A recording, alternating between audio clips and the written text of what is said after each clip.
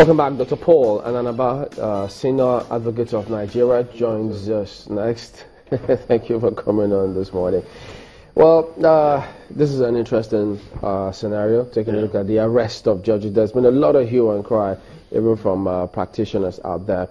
Is there anything wrong with the arrests? Maybe we should have started with the issue of corruption and all that. Yeah, we'll get there. We're still dwelling on that, but a lot of people think that there's something wrong. But is there anything wrong? Well, there are issues that have arisen from the arrest.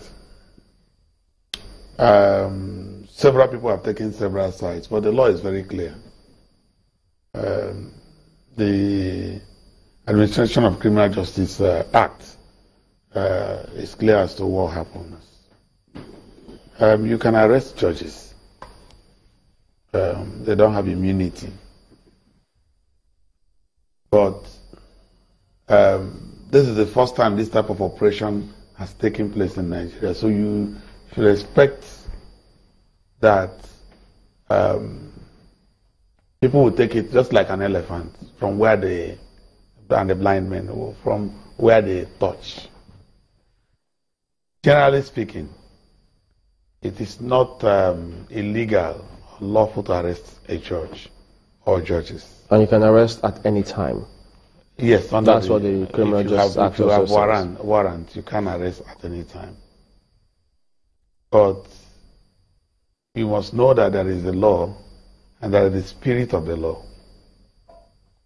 The question you will ask is, even though everyone can be arrested,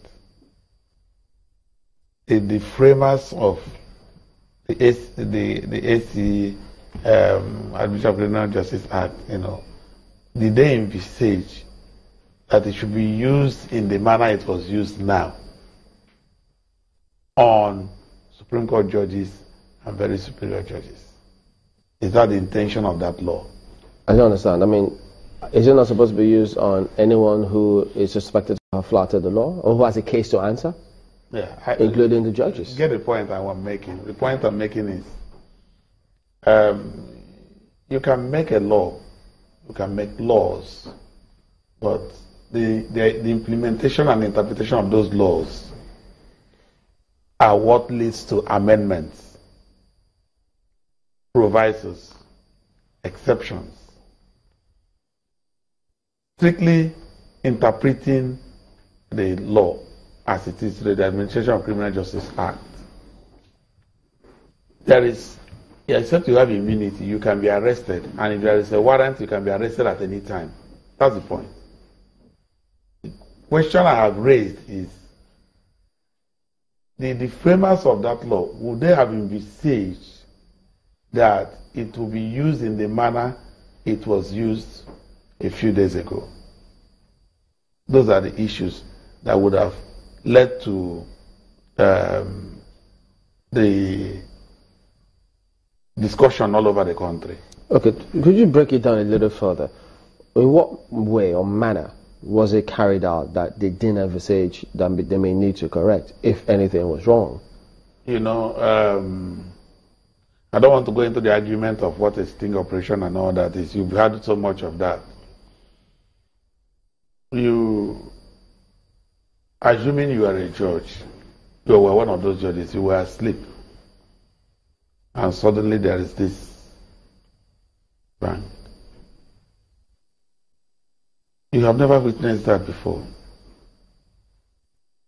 Even when there are neighbors, how are you going to look at it? How will people look at it? Okay?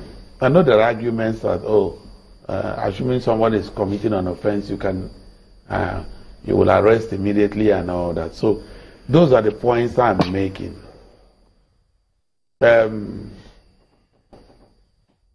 Perhaps in subsequent operations of government agencies, they would have also learned from this particular operation. So the idea is not, I'm not condemning the act, the operation.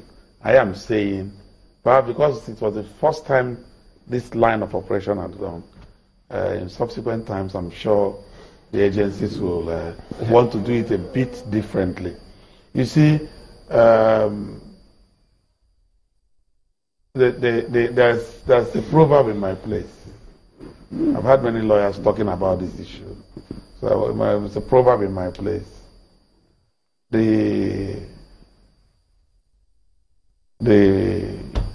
cock used to have something on the head, a red-looking thing on the head. So that's a comb. The comb, yeah. So the kite used to carry the cock, and when the kite comes and sees that red, he gets afraid. It spares the other chicken and the hen and all that. The hen, the cock say, kite, you should be our friend. Don't be afraid. Come close. Look at this thing. There's nothing in it. And the kite came and touched it. Said saw that there was nothing on it. It doesn't kill anybody. Okay. And went, and each day the kite now comes and carries both the chicken who knew what was going on and those who didn't know. We will fight corruption. Corruption is bad. There is corruption in the judiciary, but it shouldn't be done as a blanket thing.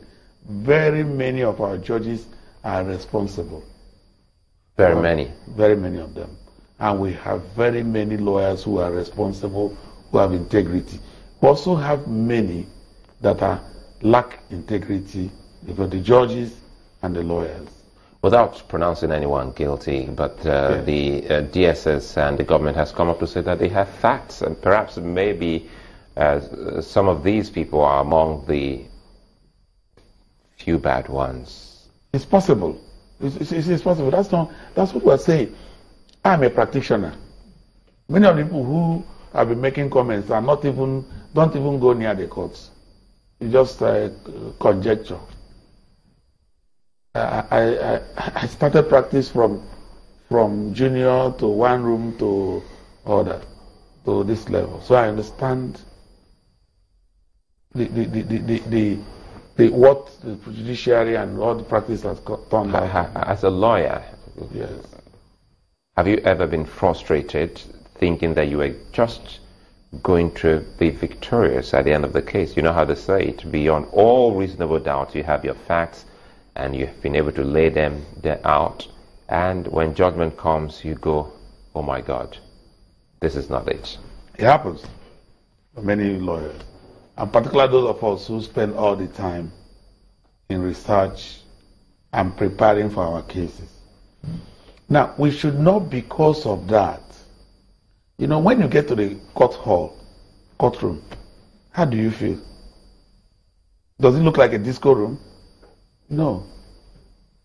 You look at the Crown Court in England, the Old Court in Lagos, you have some awe that this is a place, a sacred place, a hallowed place for justice. That's what it should be.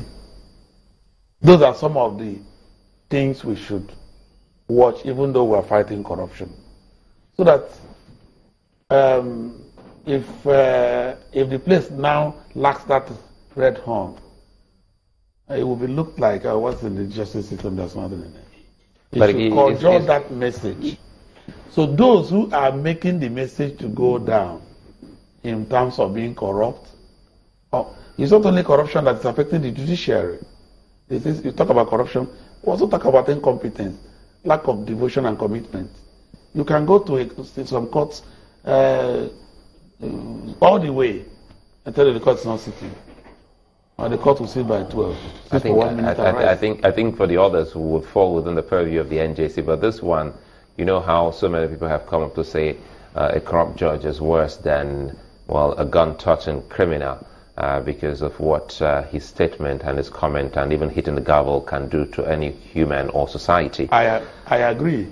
Looking at this case in point, I'm going back to it, and it's good that you are a researcher in the legal profession as well. Some have come up to also say that when it comes to warrant of arrest, that there is a time limit of frame whereby you can execute a warrant of arrest 6 a.m. in the morning till about 6 p.m. So what happens between 6 p.m. and 6 a.m. the next day? Well, that, like I said, the law continues to develop. That's not the position of the law now. That law is not the present position of the law. The ACJ, Section 12, the whole of Chapter 18 deals with warrants. You can arrest at any time. But the point is, when you are going to arrest a Supreme Court judge by the midnight, irrespective, that's why I was talking about the spirit of the law, irrespective of the provision of the law, what message does it send? You don't think the message is for those other corrupt ones who are also in the bad books to say, hey, come on. If the chicken has come home to roost. That's what I'm saying. That maybe in future, the security agencies will do certain things a bit differently. Because when you are taking a medicine, a medical doctor that knows his onions will be telling you that every medicine has a side effect. You have to weigh the side effect along with the medical advantage and decide whether it is better to give that medicine. There are many ways. Recently, the NGSC, for example, dismissed some judges or recommended them for dismissal and one for prosecution. And we will not eliminate every vice one day. In America, it's the UK or that you still have. Can the NJC? There are ways that can be achieved. Are you with me? There are ways that can be achieved. Perhaps, at least with the NJC now stepping up to now beginning to recommend judicial officers for prosecution. Have you wondered why judicial officers are placed on a different salary scale? Their salaries are guaranteed. There is the spirit of the law is to give them some degree let me come in here. Sorry, yes. Chamberlain. Now that you have mentioned the NJC, body of eminent legal minds, if what is going on now, an advice comes from the federal government with overwhelming evidence beyond reasonable doubt against any of the judges and perhaps some others that have not been arrested, and asking the NJC to act, perhaps to suspend them or dismiss them, should the NJC listen to such advice? The NJC is presided over by the Chief Justice of the Federation, and the NJC will definitely act on evidence. The point is that today the blame is heaped so much on the judiciary. It's not only the judiciary that is our problem. And I give you an example. The NJC has recommended many times that a judge be removed. That's where they will stop. The political players may not go that way. They have recommended that a judge be reinstated, and the political players said no, and they did not. Those go to affect the efficiency of the NJC. I think that NJC should now sit up.